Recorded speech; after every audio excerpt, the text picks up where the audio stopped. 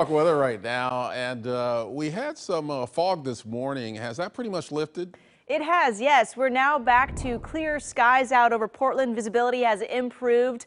Dense fog was out all morning long. We had a dense fog advisory too, but now we have seen that clear. We are much cooler though as we head into our afternoon by about 10 degrees. So here is our 24-hour temperature change. At this point, we're seeing temperatures maybe 8 to 10 degrees cooler in Portland and further north than we did yesterday. The coast still sitting in the 50s to 60s, so not as cool.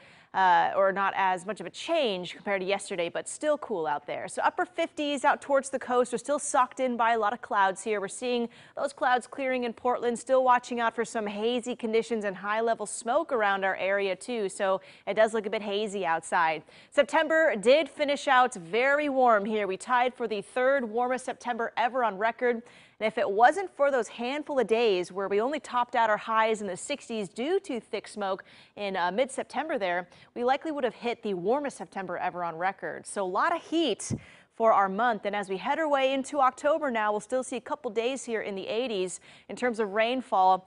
Last month, September, was only the third month of our water year that saw above normal rain. So we're still seeing a big drought here across Oregon, and we could use some rain. The thing is, there is no rain in the forecast for at least the next 7 to 8 days. Hopefully that changes, but the next chance I see some rain may be next weekend. So again, a good while of dry weather here. This dry stretch continues. Take a look from our KOIN Tower cameras looking towards the northeast here. You can see a bit of haze out. Still some high level clouds too. Can't really see any views of Mount St. Helens or Mount Hood very well, at least from our cameras here.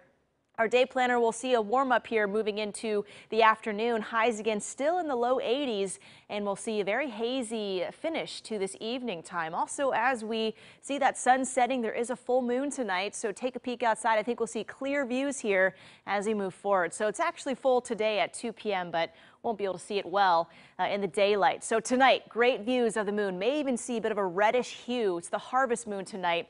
Again, red due to some haze and smoke out there. So again, should see some beautiful views of that moon. Also, October 1st here, the first full moon this month. There's a second one, which makes it a blue hunter's moon, and it's on Halloween. So we have a special month here with 2 full moons on the way.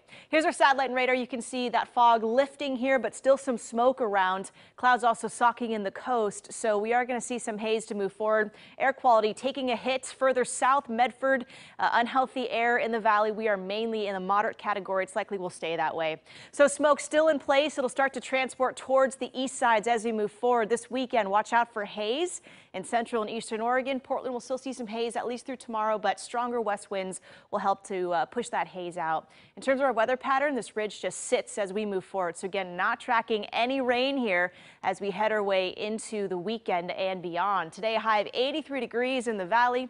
Towards the coast, the upper 60s. So quick look at our 7-day forecast here. We'll stay in the 80s at least through tomorrow. Cooler by the weekend, back in the low 70s. Back to you guys. Thank you very much.